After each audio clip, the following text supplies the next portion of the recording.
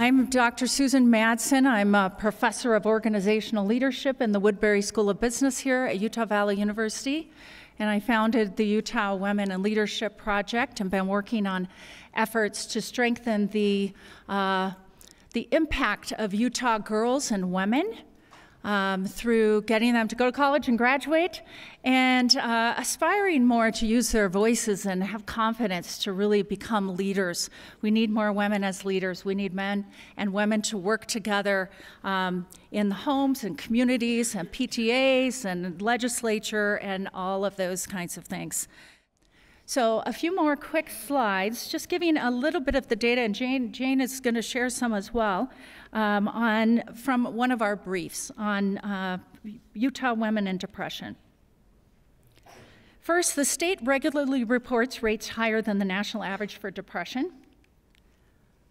One recent study ranked Utah at the worst of all 50 states, plus DC, when it comes to the percentage of adults with mental illness and their access to affordable care, among other things. The 2016 Utah State Health Assessment reported that Utah women suffer from poor mental health at a much higher rate than men do. You can see the percentage there. Utah women have 4.2 days per month of poor mental health, compared to Utah men. You can see that number there, 2.7. And then nearly a quarter of all women ages 18 through 34 report 7 or more poor mental health days per month. About 15% of Utah women report frequent postpartum depression symptoms, which is higher than the nation. In 2012 to 2014, Utah had the 4th highest female suicide rate. And the last one, I'm not trying to depress you, but it's good for us to know these numbers, it really is. About 29% of Utah women with less than a high school. You know, those of you that know me, I'm about women going to college and graduating. So look at the differences in percentages of mental health between those who have graduated from college and those who haven't even finished high school. That's a little bit of background. I'm excited now to be able to introduce you to Jane. Jane Clayson Johnson is an award-winning journalist, widely known for her work at CBS News, ABC News, and on the national syndicated NPR program On Point. Over more than 2 decades, she traveled the world covering the biggest news of the day. As a correspondent at ABC News, she reported on many international stories, from the NATO airstrikes in Kosovo and the refugee crisis in Macedonia, to the fall of Suharto government in Jakarta, Indonesia.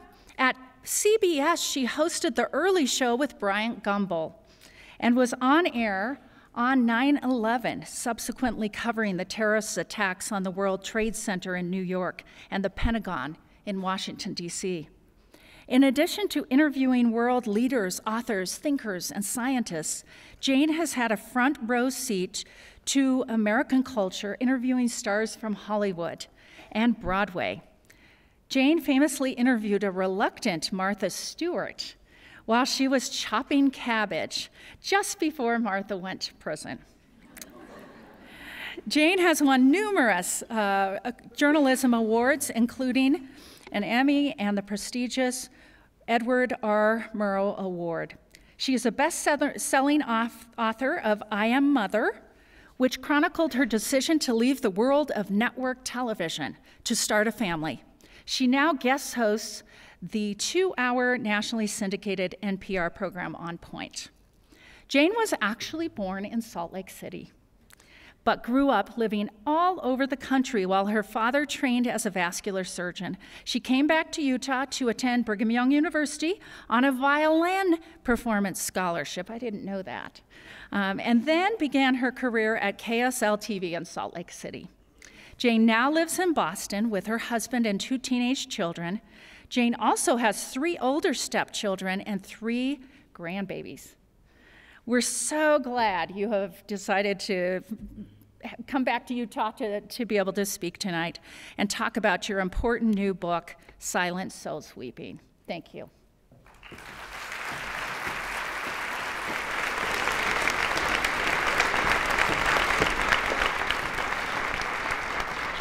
Thank you so much, Susan. I really appreciate it. Utah's not my home, but every time I come back to Utah, I feel like I'm coming home. Maybe because I worked for so many years here, I have so many friends here, and it's great to be back, even if only for about 36 hours. I flew in late last night from Boston, and the first thing I wanted to do this morning was look at those beautiful mountains.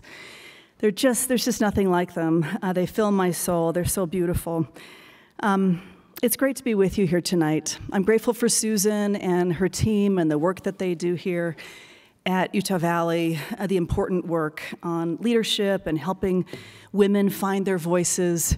It's really important, and I'm grateful. We've been trying to schedule this for about a year or so I really appreciate the invitation to speak on this important topic. There's a lot of power in a room like this, in a gathering like this. I love to see women come together and unify. So I really appreciate you coming tonight, making the time. I'm glad for the few men that have showed up, and I know that there are a few young people here, young men and young women especially. Your voices on the topic of depression are going to be crucial as we change the narrative about mental health in the years to come. So I really appreciate you coming. Thank you very much. So I'd like to begin tonight by asking you to stand if you or someone you know suffers or has suffered with depression.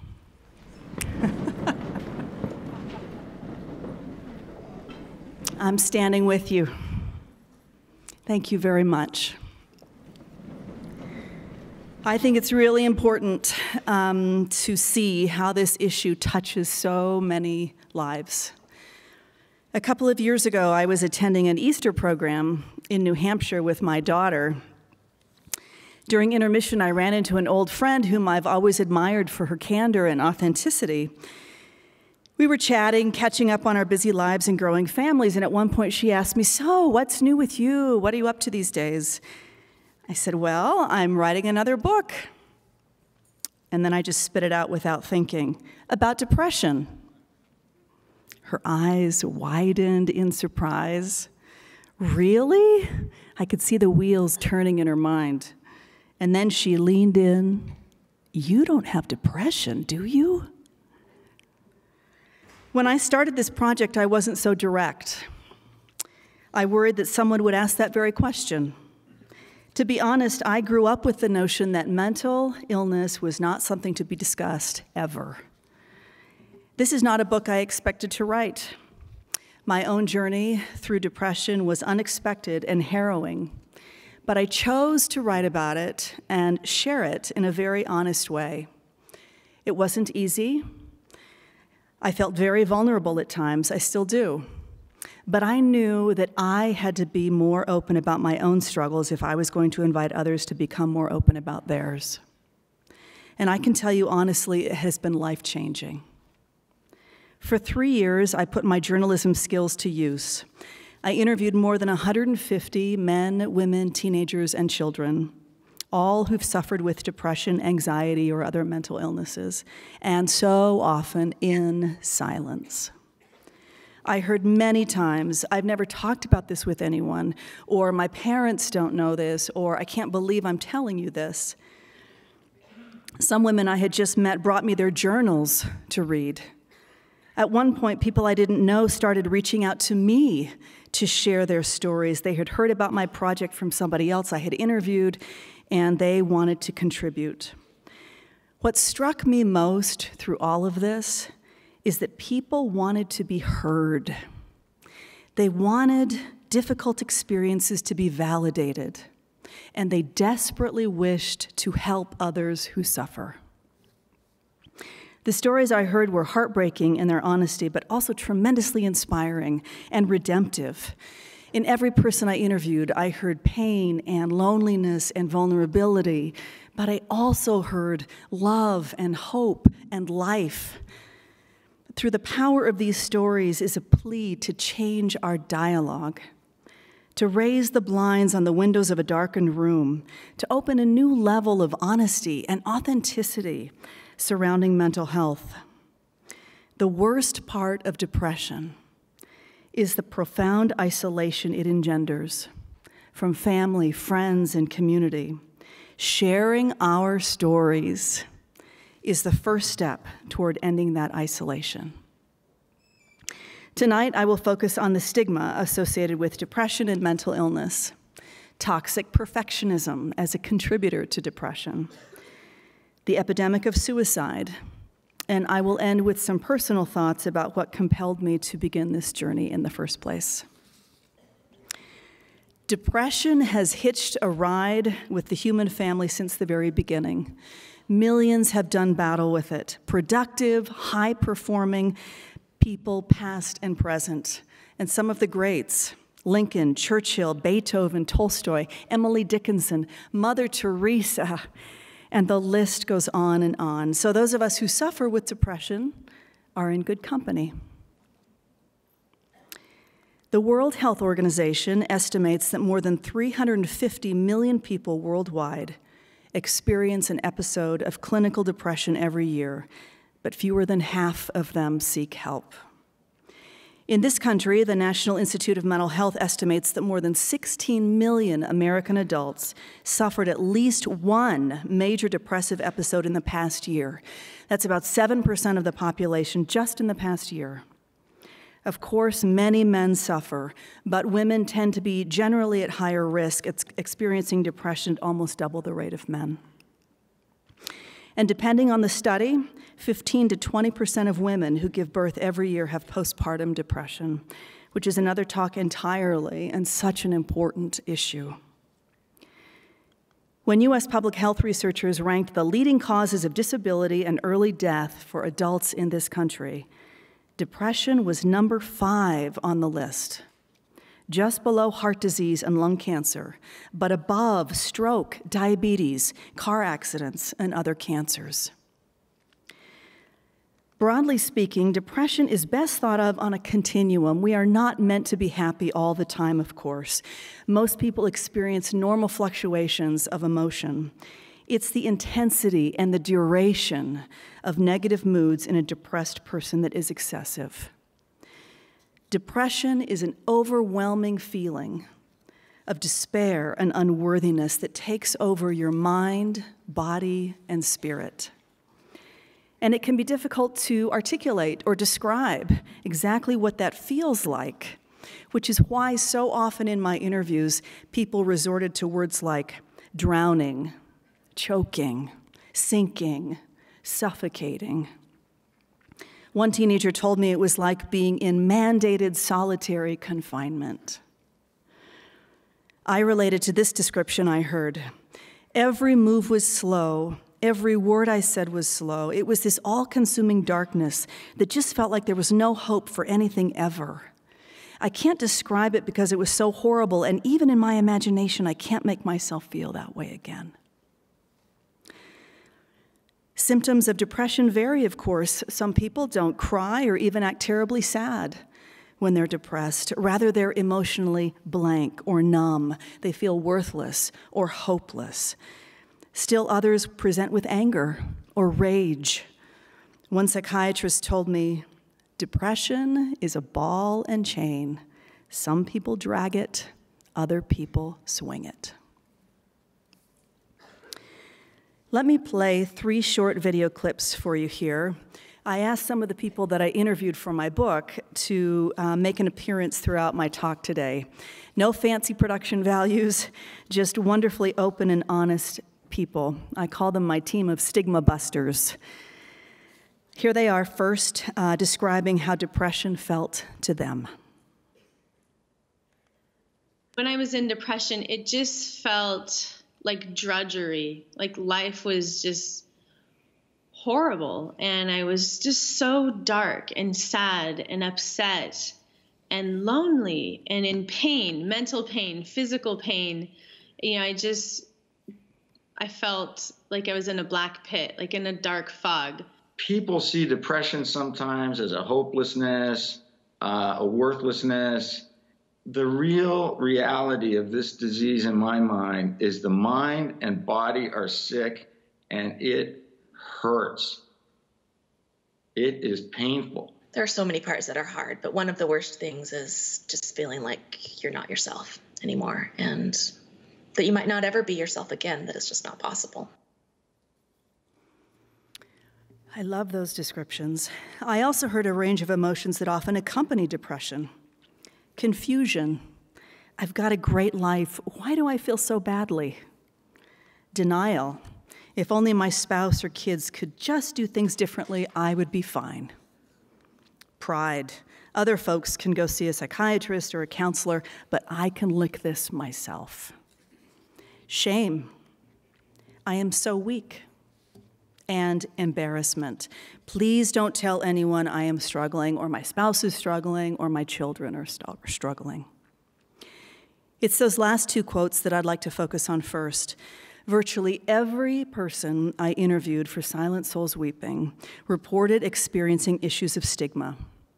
It was a common thread running through every conversation, this sense of embarrassment or even shame, attached not only to a mental health diagnosis, but to the medication prescribed and the therapy required for treatment.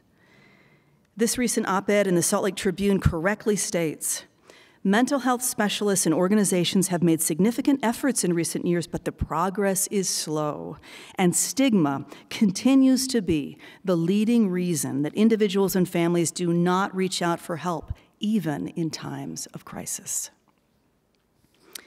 Here are some descriptions of that stigma, various experiences I heard, again, from the wonderful people that I interviewed. When I took my daughter to the hospital, when she was suffering with depression, I felt really alone. And that was a time, probably more than any, that I really needed help and support, but I didn't want other people to think that we were crazy. So I didn't say anything to people and just suffered in silence, kept it to ourselves. It was really hard. Certainly our son, when he is at his lower times, I would say is ashamed. And a lot of the shame, sadly, is not necessarily because he is a person with depression. It's that because he has depression, he's been unable to complete a semester of school. He's completely out of step with his peers, educationally, employment-wise, and socially. And so the shame is because of the byproducts, not necessarily because of the disease itself. For a long time, I didn't really talk about my depression because I felt embarrassed. I felt shameful, like I'd done something wrong to cause this. And I think also I felt like if I admitted it or said it out loud, it would be too real, like too much of a reality, and it would be permanent, and I would be judged, and I was just scared. Embarrassment, fear, shame. Our historical misconceptions have led us to a very judgmental view of depression. But whether the stigma is self-induced or culturally imposed, it is unhealthy and unhelpful. Part of the problem is that depression has for so long been perceived as a character flaw, something that we can control or overcome if we just tried harder. The cultural context of many religions, for example, leads some people to believe that if you just pray harder, depression will go away. To which many religious leaders I spoke with replied with this question: would you sit in the corner and pray your heart disease away? No, you would pray and you would go to the cardiologist. The same principle applies to depression. As an organ of the body, the brain can fall ill in the same way that the heart or the kidney can. Just like any other physical condition, depression requires treatment. One woman told me she wished she could wear a cast on her head because something is broken in there, she said, and that's really hard for people to understand. One of the many physicians I interviewed said this: just as type 1 diabetes is caused by inadequate insulin production in the pancreas, mental illnesses such as depression and anxiety often involve chemical disorders or abnormalities in the brain. You can see it clearly on this PET scan. The brain activity of a clinically depressed person on the left there looks very different from that healthy brain on the right. A depressed brain is quite literally dark. This kind of understanding provides important perspective for the young woman in that video clip who worried that she'd done something to cause her depression and that she'd be judged for it. Can you imagine if we got blamed for having cancer? Or if we blamed ourselves for cancer? This public service campaign is produced by a group called Bring Change to Mind. They are a terrific resource, and they do excellent work to end the stigma associated with mental illness. The billboard reminds me of a story that a woman told me about her two sisters. The first sister had struggled with mental illness her whole life, and recently she'd been hospitalized for major depression and suicidal ideation. The second sister had been diagnosed with an advanced cancer. These two sisters were in different hospitals at exactly the same time, each fighting for their lives, each with a potentially terminal illness. But the reaction of family and friends to these two women was so vastly different.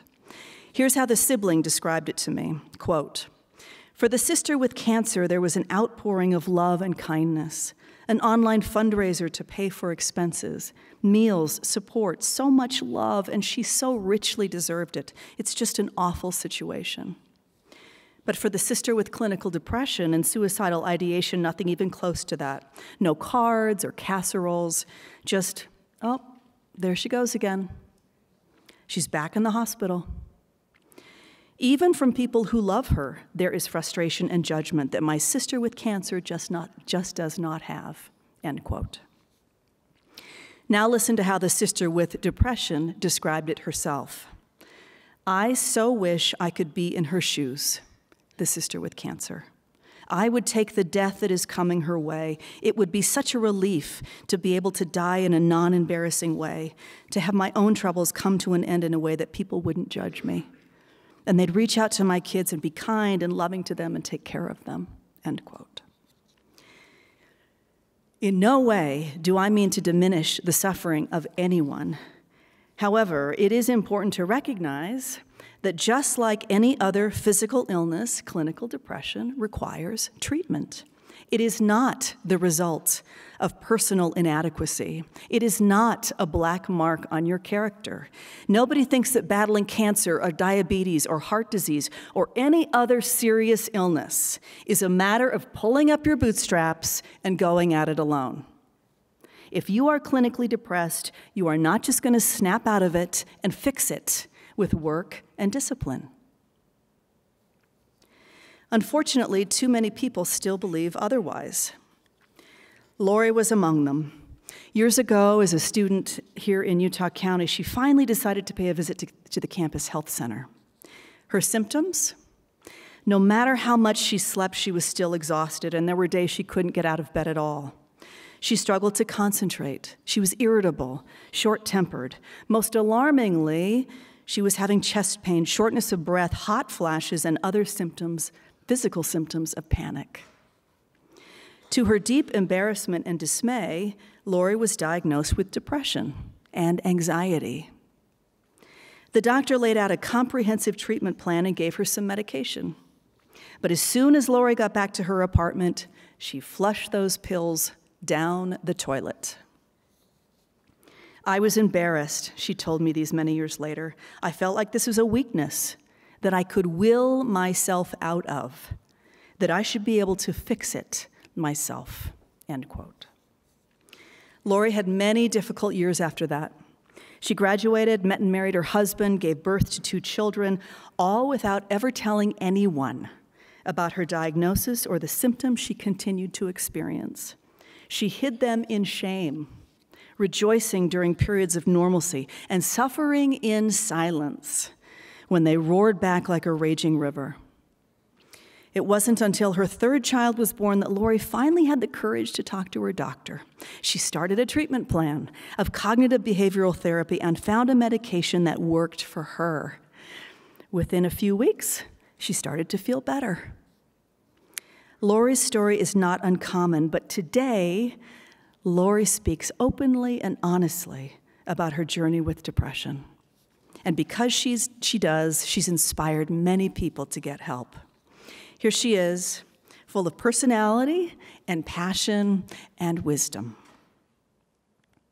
I joke when I speak sometimes that I'm the happiest depressed person you will ever meet, because I have been able to access medication, therapy, cognitive behaviors that have all helped me and to cope with something that I think is just part of my life's journey. I so love Lori, and I appreciate that she has brought to her battle with depression many weapons, not just medication and talk therapy, but a healthy diet, regular exercise, good sleep. And part of her self-care, an important part, she says, is speaking honestly about her struggle and how she manages it. Lori has learned this important point. Silence strengthens stigma and shame. Stigma and shame lead to isolation and more silence, which aggravate depression and cut off important sources of support and treatment. I appreciated another woman like Lori who told me, "For over a decade, I suffered in silence. I was sure I could cure my depression through sheer force of will.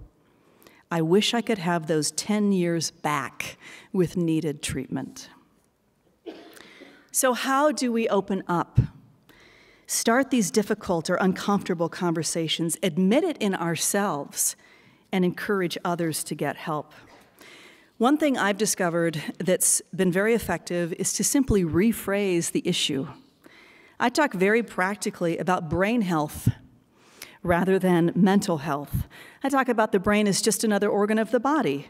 Just like we welcome discussions about heart health, well, brain health is critically important too. I've found that that removes some of the stigma. But more often than not, we simply have to dive right into our stories without thinking too much about it. Every person I interviewed for this book, the ones you'll see here tonight and the many that you won't, said that talking about their depression helped. It helped them and it helped those around them.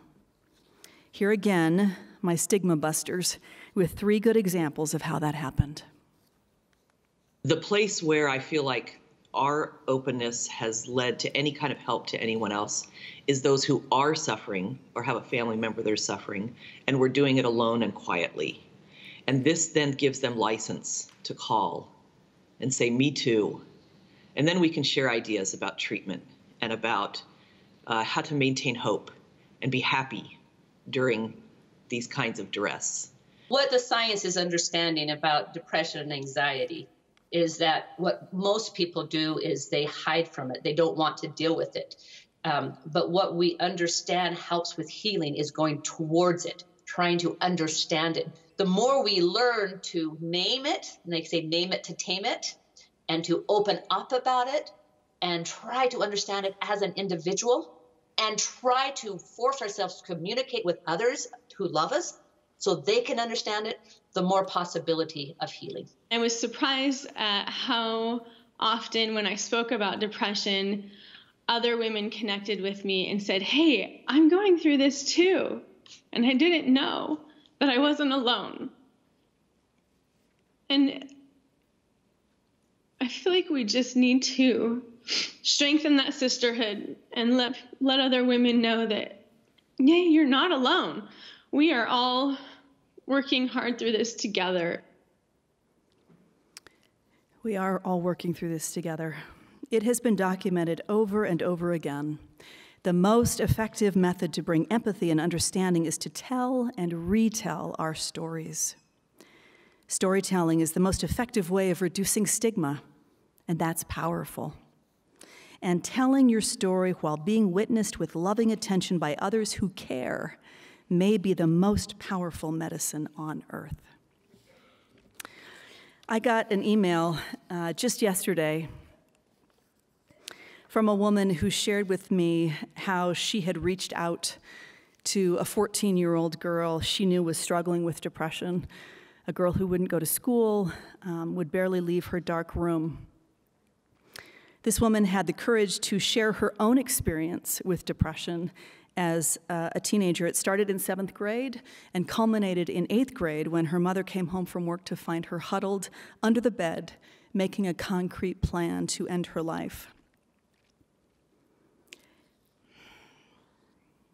Sharing that story, hearing how she was able to get help after that dark and desperate moment, seeing that this woman is happy, a happy, functioning adult now, really helped this 14-year-old girl recognize and realize that she is not alone, that others have been through this, that they can make it through.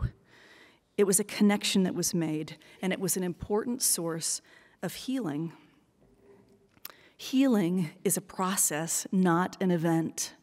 Treatment for depression often requires a multifaceted approach, lots of trial and error. And what works for one person may not necessarily work for another. But treatment works. And starting the conversation opens a pathway toward help and hope and knocks out the stigma along the way. I also believe that it's a mistake and potentially damaging to hide our own mental health challenges from our kids. Because here's the truth, 20% of teenagers will experience depression before adulthood. That's 1 in 5. And so what's the message we're sending to our kids if we don't want to talk about it? How will they ever feel comfortable disclosing their challenges and getting the help that they need? When will the cycle of silence and shame ever end? My children were actually my greatest motivation for writing my book. My dedication page reads, "So my children will understand." So my hope today is that we will strip depression of superstition, mythology, and these moral judgments. Get the stories flowing in families, in neighborhoods, classrooms, and churches, and encourage those who are suffering to get help. There is hope. So besides stigma, another dominant theme in my interviews was toxic perfectionism as a contributor to depression. I am a recovering perfectionist myself, so it was not a surprise to me that so many women, especially that I spoke with, repeatedly mentioned the appearance of their homes, or their children, or how they looked, or what others thought of them. I totally get it. There was a time in my life when I was very careful not to let anyone into my house unless it was perfectly clean. If we had people coming over for dinner, I would have my husband carry our piles of stuff upstairs to the bedroom so that the family room and kitchen looked perfectly spotless. When the guests arrived, we'd have our time, and when the guests left, we'd haul everything back downstairs to live again. I had somehow convinced myself that a perfectly clean house was a reflection of my worth as a person, of my mothering skills, my homemaking skills, my time management skills, whatever. These days, I proudly proclaim to our guests, you get to see us as we are, and that feels really good. Life is messy, literally and figuratively. And when we are working so hard to live up to some unattainable standard of perfection, we're just not authentic. Social media fuels this with carefully filtered and curated feeds to show the happiest, prettiest, and shiniest events in all of our lives. This desire to hide every flaw in appearance, in academics, in business, in parenting, lesson planning, fitness, in every area of life, to present a put-together, successful exterior, it is detrimental to good mental health. Let me tell you the story of this box. There's an inside, too.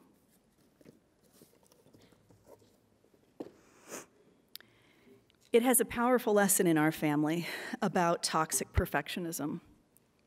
Not long ago, one of our children participated in an art therapy program for anxiety.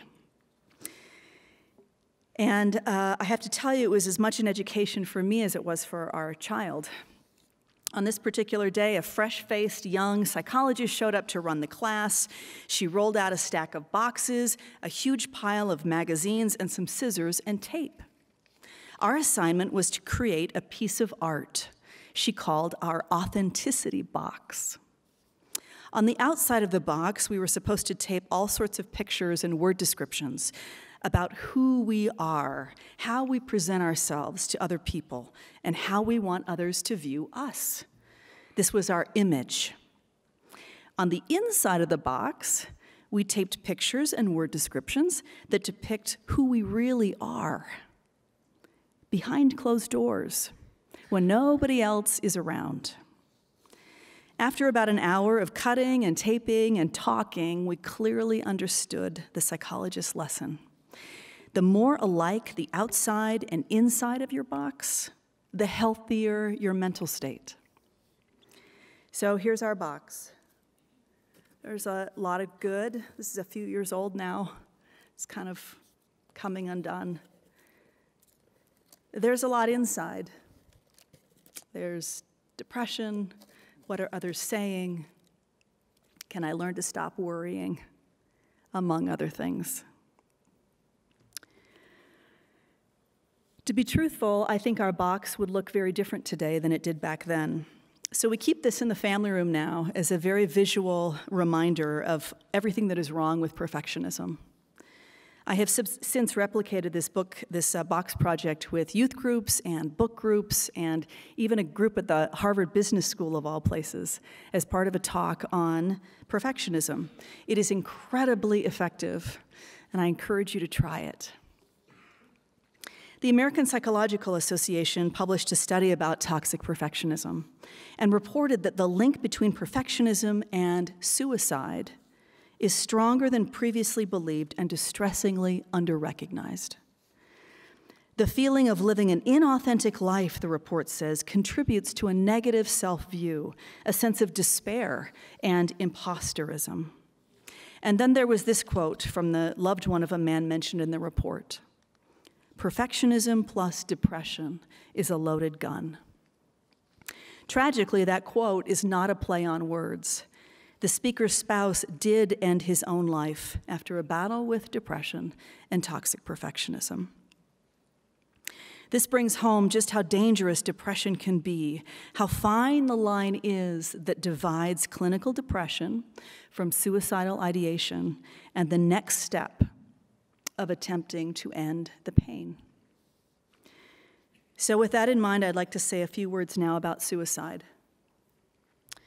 Like many of you, our family has seen the heartbreak. The brilliant father of a little girl in my son's class at school. The son of a dear friend from church. The 20-something son of a work colleague. All died by suicide over the course of just 1 year. The unthinkable is happening all too often. The numbers speak for themselves, and they are distressing. A 28% increase in the suicide rate generally in the United States over the last 20 years. A 70% increase since 2010 in the suicide rate nationally among girls. The World Health Organization reports suicide is the second leading cause of death among people ages 15 to 29. Women attempt suicide 3 times as often as men, but men are 3 times more likely to complete the attempt. Utah ranks 5th in the nation in suicide deaths.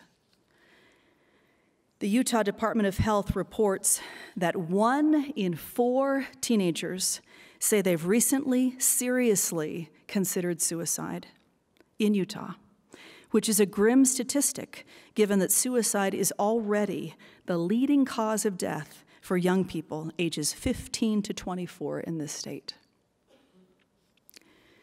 Depression is not always the cause of suicide, of course, there are many factors, but it's certainly a contributor. Studies show that depression increases a teenager's risk of attempting suicide dramatically by 12 times. Our LGBTQ plus youth who are rejected by their parents are at special risk for suicide, being 8 times more likely than non-rejected youth to attempt it. They also report high levels of depression at 6 times the rate of non-rejected youth. When you look at these numbers in Utah and across the United States, it's clear that this is an epidemic. The tragic suicide of a BYU student last month brought renewed attention to the insufficient mental health resources on college campuses and wait times at student counseling centers, not just here, but across the country. There is a lot of work to do, to be sure, with suicide prevention programs that provide tools and information to identify the signs and symptoms of depression, suicidal ideation, and self-injury. So what is most important right now for us to understand in our own sphere of influence?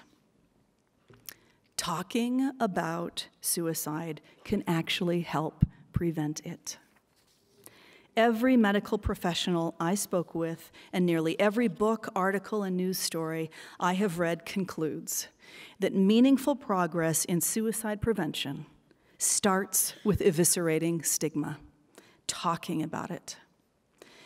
A nationally recognized expert in his field, Dr. Thomas DeMaria, told me this: we've got to talk about this. Talking about suicide does not prompt people to kill themselves. But for those who are struggling, not talking about it sends the message that they can't talk about it. It's critically important to talk about feelings of depression or other fantasies about suicide which can fester if they're not openly discussed. I'll never forget the teenage girl who fortuitously stopped by my house one freezing January morning a few years ago on her way to jump off a bridge. I'll never forget the conversations on my couch that day before I took her to the hospital to get help, talking about these feelings, talking about what she was thinking, trying to understand what is so hard and so painful that makes someone feel that they'd rather be dead.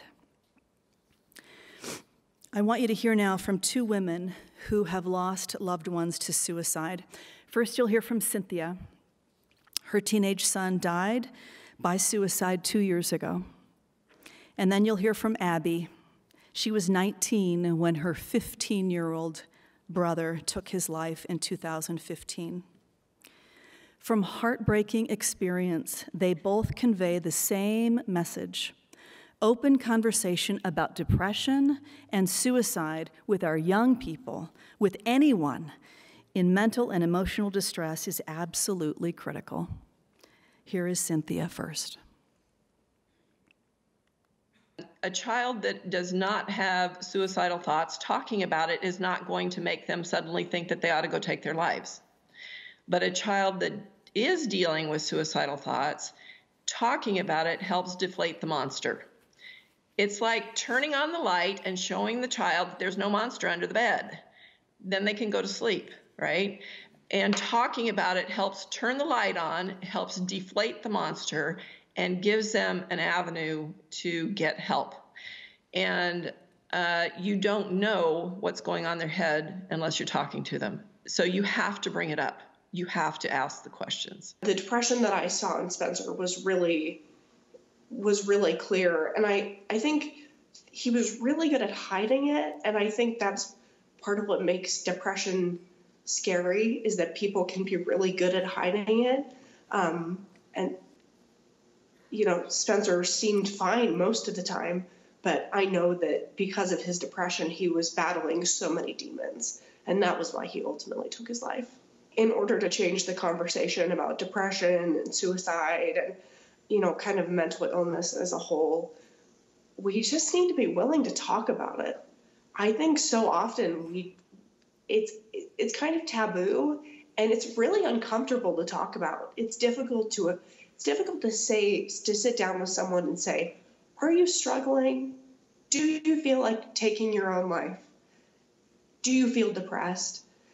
And those are the questions we need to be asking, and we don't. And we need to be willing to make that change. I'm so proud of Abby. She's now pursuing a master's in public health with an emphasis in mental health. That experience completely changed the course of her life. She is passionate and desperate to change the way we communicate about suicide. I wanted to show you this. Cynthia, the first woman that you saw there, was on the cover of the Boston Globe last month. There she is. Speaking about her experience, it was a comprehensive article about suicide. She did a beautiful job talking about her story and about her son. I first interviewed Cynthia shortly after her son died by suicide 2 years ago. Since then, in her little area west of Boston, there have been 6 teenage suicides. One of the other moms quoted in this article talks about how open she has become about this issue in an effort to help others, in an effort to be a resource to others. I'm fighting the stigma surrounding mental illness, she says, one conversation at a time. So is a young man named Seth. He's a suicide survivor. He is married now, beautiful little baby. His openness and honesty about his journey and about his healing is instructive and very helpful. Here's Seth. So my name's Seth Adam Smith. I'm a writer and a blogger. I had struggled with depression all throughout my life. I never really recognized it for what it was. But around the time I was 20, my depression sort of collapsed on me. And I felt like I was drowning. It got so severe that I didn't know how to escape it. I would close in on myself. I spent a lot of time alone. I pushed people out of my life. I didn't know how to explain what was happening to me. And when you're in that, when you're in the thick of it, it really just feels like you're the only one. Everything just came to a head one day, and I looked at my life and I realized everything was just broken. I couldn't fix anything. I couldn't control anything. I just felt like all of my life just spun out of control. I went to work. I clocked in for about 40 minutes. My brother Sean was one of my supervisors, and left my cell phone there and left the office. I went home. I decided to take my life.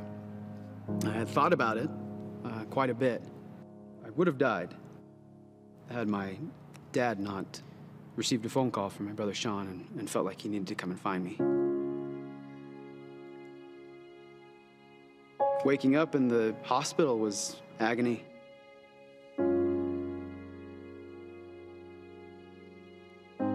And then they took me home, and I remember my brother Sean put his arm around me and walked me into my room and laid me down on my bed.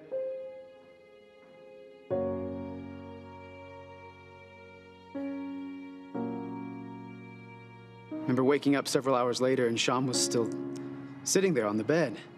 And I thought maybe he's here because he thinks I'm gonna try to take my life again or something. And I said, Sean, I'm all right. I just need to be alone right now. I said, you can go. And he was really quiet. He said, you know, Seth, I almost lost my little brother. So I don't think I'm gonna go anywhere for a while. I'm just gonna sit here with you for a bit. I think that was the first time that I recognized that there was a world outside of myself. I started to see that there were people outside of my own life that actually cared about me and that loved me and wanted to see me succeed and live and contribute to their lives.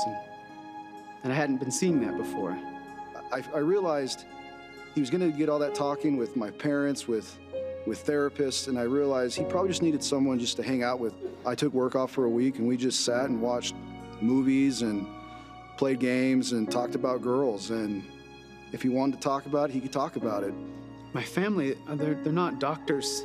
They're not counselors. They're accountants, you know, and I'm sure that they felt overwhelmed, you know, like we're not qualified to talk about this. We don't know what to say and what to do. But the mere fact that they reached out to me in love, that is what did it.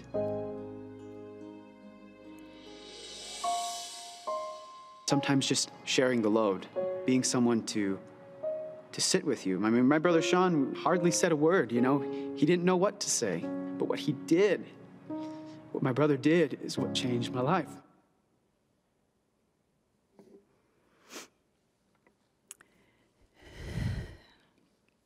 Sharing the load, reaching out in love, having someone just sit with you. That's a really important message that anyone who suffers with depression needs to hear. Seth shared with me a line that has since become one of my favorite quotes. Depression thrives in secrecy, but shrinks in empathy. It is not to deny that many of these stories end tragically, but the possibility of healing and hope and compassion and understanding and empathy is always there, and that is my message tonight. So I'd like to share with you what sparked my passion on this topic. Over the years, I suffered with what I call situational sadness, just the ups and downs of life, nothing that a good cry or 2 or 3 couldn't fix. But a few years ago, I was flattened by a major depressive episode. It was unlike anything I'd ever experienced before or since. I had all the classic symptoms. I began to isolate myself. All I wanted to do was be alone. I started to shut down emotionally and physically. The cycle of shame and guilt and anger intensified, and as much as I tried, I could not control the negative self-talk in my head. It was insistent and insidious. I started to believe that my children would be better off without me.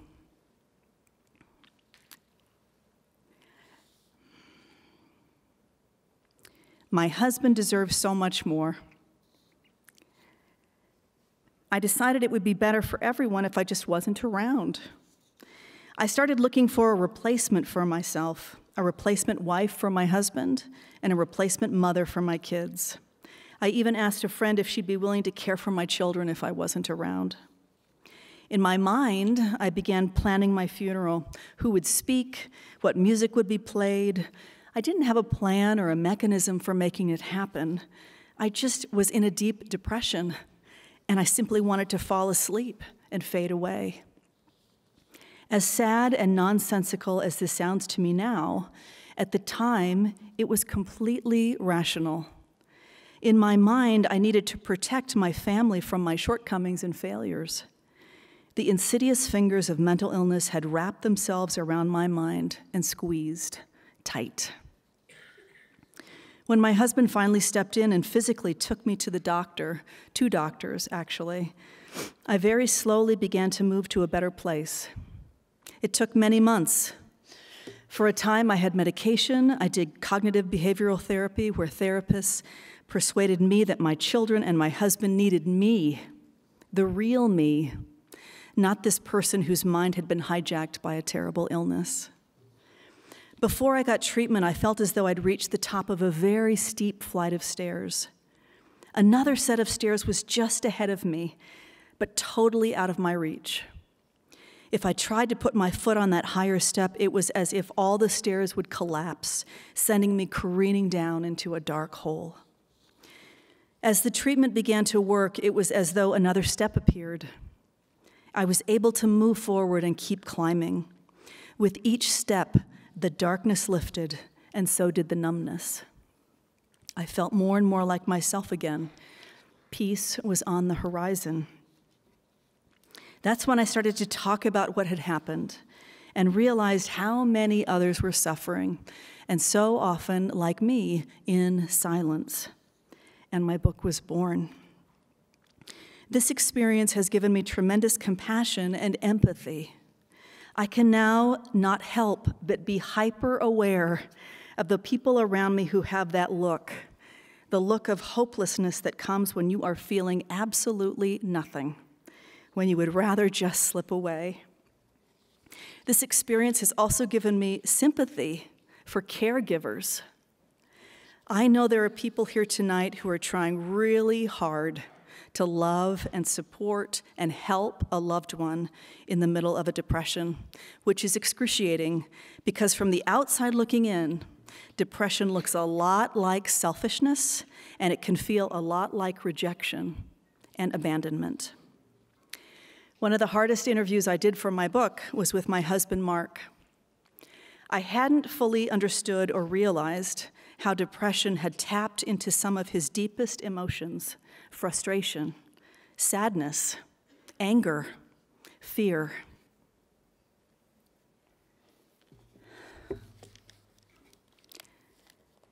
I took it personally, he said, like I'd done something wrong or that I'd let you down in some way.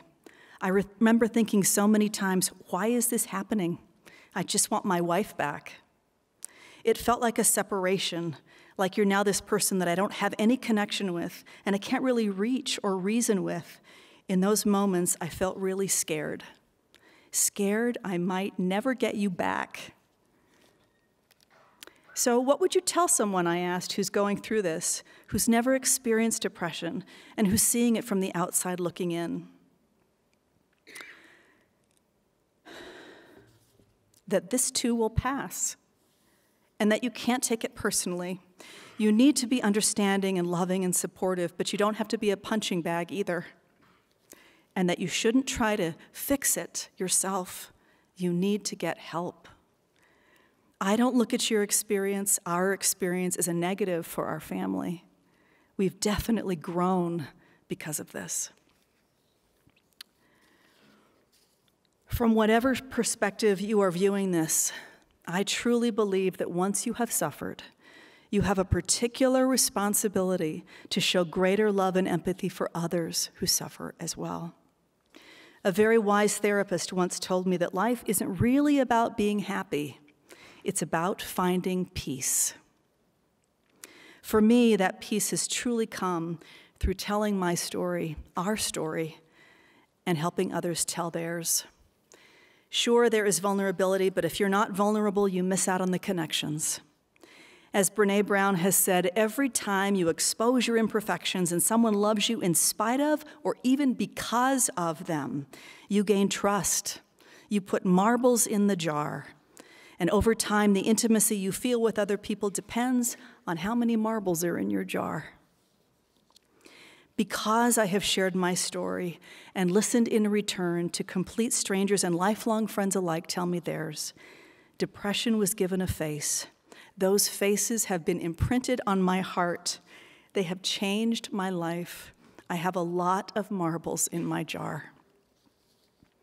The great theologian and author C.S. Lewis once wrote, "Friendship is born at that moment when one person says to another, 'What? You too?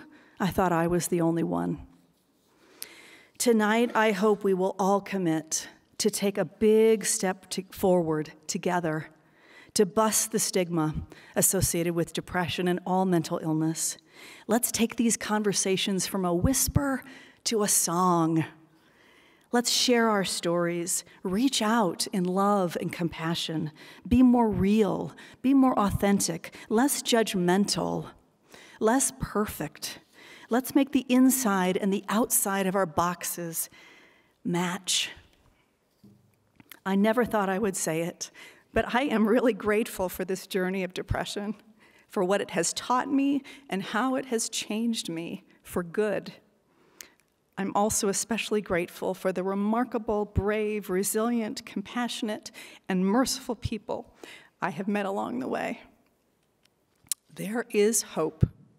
There is hope.